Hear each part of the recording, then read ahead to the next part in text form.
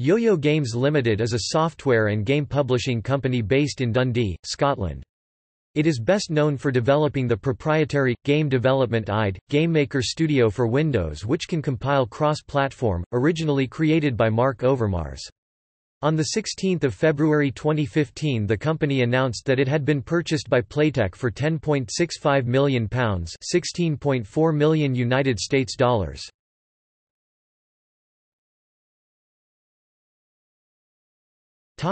History.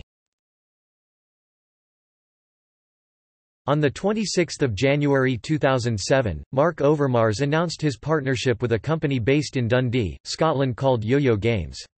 The company, headed by CEO Sandy Duncan, ex-vice president of Xbox Europe, was founded to support the future development of GameMaker and to build a community for developers and casual gamers who could upload their games to the website.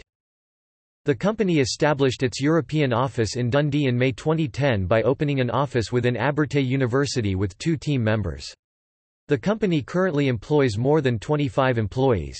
YoYo Games has announced plans to create an additional 25 positions, over the next 18 months, in systems development, software engineering, sales and customer service. The employees will be hired to help the company keep pace with the rapid evolution of the global games market and demand for GameMaker Studio. To accommodate this expansion, in June 2013, YoYo Games moved from its old location within Abertay University into new office space on Dundee's waterfront redevelopment.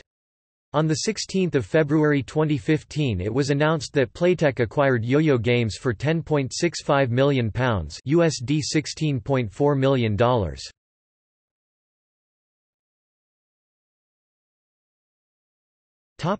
Digital rights management.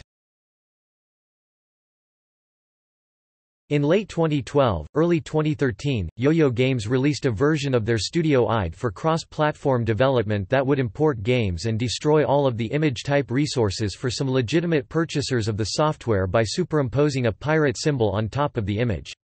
This was due to a fault in their digital rights management software implementation, which they use as a method of combating infringing copies of the software.